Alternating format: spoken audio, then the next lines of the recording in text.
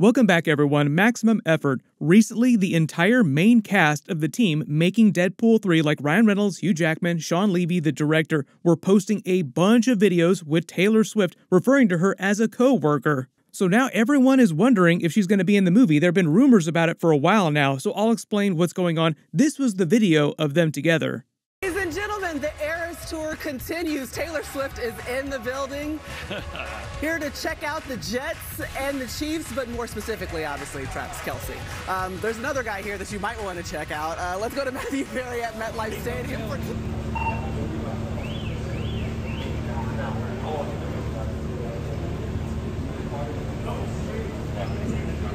Hey guys, how's it going? Hello. Hi guys.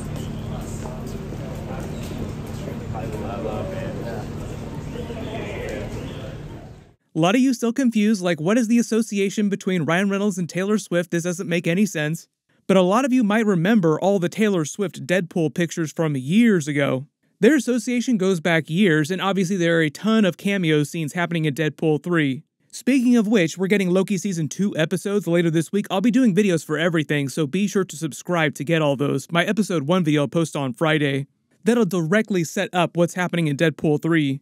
But if you have no idea why Taylor Swift would ever be spoken of in the same sentence as Ryan Reynolds, like what do these two people have in common? Why would Hugh Jackman also be hanging out with Taylor Swift?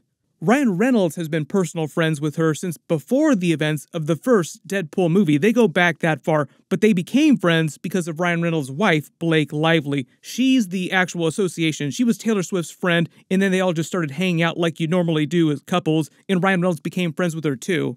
That's also how we got all those pictures of Tom Hiddleston and Taylor Swift hanging out with Ryan Reynolds and Blake Lively. Like, wait a minute, is this some sort of crazy Marvel thing that they're working on in the background? You might remember this from years ago. Tom Hiddleston just had a baby with his current wife, who is also the main villain in the Marvels movie, so talk about a Marvel family there.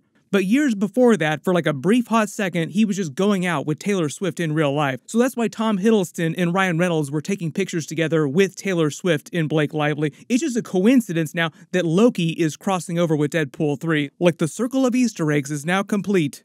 But years and years ago, Ryan Reynolds becomes friends with her, then he makes the first Deadpool movie, it blows up, and that's how Taylor Swift wound up wearing the Deadpool costume several years ago. This was actually Ryan Reynolds' real-life Deadpool costume that he wore in the movie, and he just loaned it to her for fun. This picture was taken right after the first Deadpool movie came out. Like, that's why everyone went crazy. Like, wait a minute, is Taylor Swift gonna be in the Deadpool movies now? What's going on? This doesn't make any sense.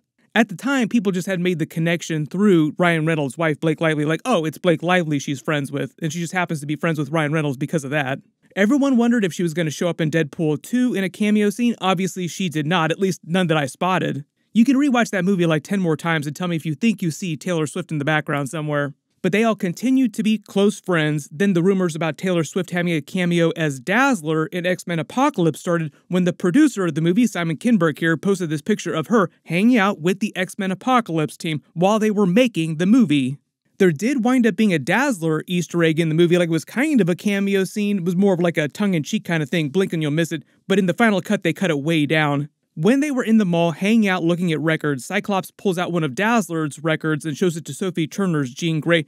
The cover art for the album is an Easter egg for the Dazzler issue of the X-Men comics in real life, but it's not Taylor Swift as Dazzler on the cover there.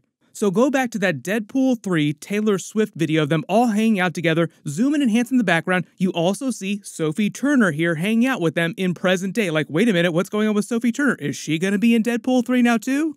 What I think was happening at the time is that Taylor Swift just became friends with Sophie Turner in real life while they were making X-Men Apocalypse or sometime before they started making that movie, and that's why she was hanging out with them, because she was friends with Sophie Turner. That's why in present day you see all these pictures and videos of Sophie Turner hanging out with Taylor Swift. And at least as far as I know, Sophie Turner's Jean Grey is not supposed to be in Deadpool 3, it's going to be Famke Janssen's version of Jean Grey. But behind the scenes, all the Dazzler stuff just continues through the X-Men movies. So they get to the making of X-Men Dark Phoenix. They actually did Dazzler as a real character this time, but it was not Taylor Swift playing the character. You just see a quick scene of her singing at a celebration in the backyard of the X-Mansion, and that's about it. I don't remember hearing any rumors about Taylor Swift being in Deadpool 3 as Dazzler until recently. Like, it was all this stuff that just kind of set this off. There have been tons of reports about all the X-Men cameo scenes, the other classic Fox Marvel movie characters coming back.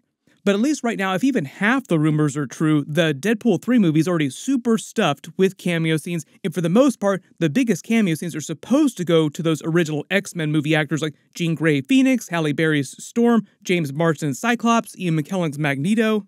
There'll be a bunch of others on top of that, and we know the TVA characters from the Loki series will be important to the plot, and Tom Hiddleston was also supposed to have filmed a couple scenes for the movie.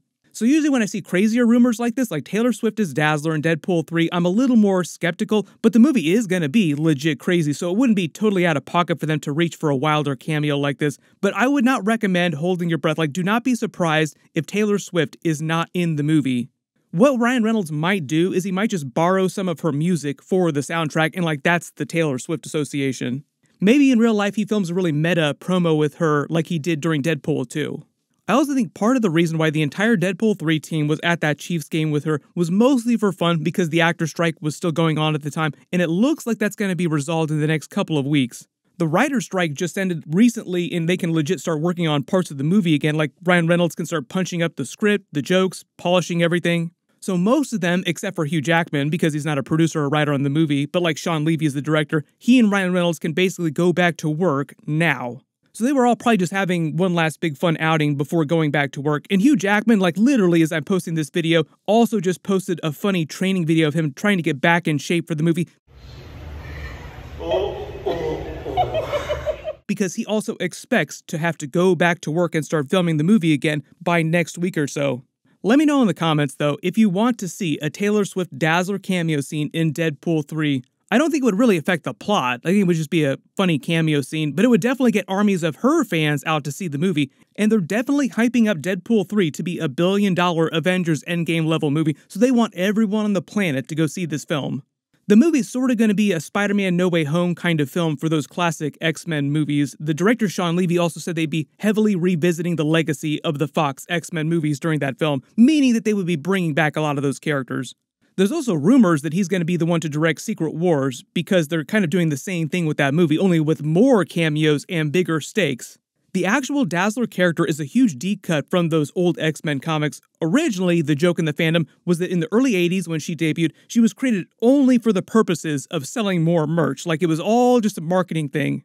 Sell more Marvel merch, sell more music records, and they're not totally wrong about that. The character was literally created as a joint venture, like corporate synergy, quote-unquote, between Marvel Comics and Casablanca Records, a music company. The idea is that Marvel Comics would write stories for the character like you would normally do for comic book characters, and they would also create real-life albums as if the character were making their own albums. So you'd buy the Dazzler comic book, learn about her story, but then you'd buy the Dazzler album in real life, which cost way more money, making them way more money. Eventually, their corporate partnership ended, and Marvel stopped writing Casablanca Records into the Dazzler comics, and she just became more of an actual comic book character. But it was an early example of Marvel trying to do these cross-platform media integrations across its comics. Eventually, they got better at doing stuff like this. Early on, the most famous example of this was just a few years later in the 1980s version of Secret Wars. It was kind of like Shadows of the Empire was for Star Wars in the 90s. Like, we don't have a movie coming out, but we want to sell a bunch of merchandise, so we need to create this giant crossover story with all the characters. So it was basically an example of Marvel doing a giant Avengers movie before they were doing giant Avengers movies. The whole idea is that you'd read the Secret Wars comic book and they'd sell a bunch of toys that people would run out and buy. It did wind up making them a bunch of extra money, so it was successful. In present day, though, movies have largely taken over this role. Like where they released Avengers Endgame, it's super popular, everybody buys movie tickets, but then the kids run out to buy the comics for the characters, increasing the sales of the comics. They buy the toys for the characters, making them way more money. Marvel has always typically earned way more money on toy sales than on comic book sales. There's all the other tie-in merch, so just generally, movies are like the central role in this money-making scheme that all movie studios have. It's not just Marvel, it's like DC, Teenage Mutant Ninja Turtles, pretty much every younger-focused giant brand. Barbie is probably the best recent example of that too. Like literally, it started out as a toy that they're turning into a movie, so it's kind of going in reverse. Deadpool has joked about this phenomenon in the previous movies, like just doing things to make more money. The Secret Wars movie is going to be kind of a combination of the classic Secret Wars with the more modern version, but Deadpool 3 is meant to directly set that movie up. The difference with Avengers 5 Kang Dynasty is that's mostly like the 616 main Avengers in the main universe fighting the Dynasty of Kangs, the Council of Kangs. Secret Wars is mostly going to be about the TVA saving as many people from the multiverse from the incursions as it collapses, putting them on a planet that will be their Battleworld that might wind up being the Void Planet just because that makes sense. Most of the characters that the TVA saves will be from those other universes, will be like the legacy actors from the Fox Marvel movies and the classic Spider-Man movies. For instance, Tobey Maguire's Spider-Man is supposed to be one of the leaders of that multiverse Avengers team. So it's almost like they're doing a live-action version of that Spider-Man the Animated Series Secret Wars episode. Like, you have to picture Tobey Maguire's Spider-Man being the one to do all this, putting the team together. Now that most of the strike stuff has been resolved and people are actually making movies again, we'll start getting more footage from Deadpool 3, and once that movie comes out, we'll learn more about Secret Wars. Of course, I'll do more videos, and we'll probably get some Easter eggs for that during the Loki Season 2 episodes. My full Loki Season 2 Episode 1 video will post Friday, and my Ahsoka finale video will post next. Be sure to enable alerts for my channel so you don't miss those. Click here for that Ahsoka finale video, and click here for that Loki Season 2 Episode 1 video. I'll update the links as soon as I post those. Thank you so much for watching, everyone stay safe, and maximum effort.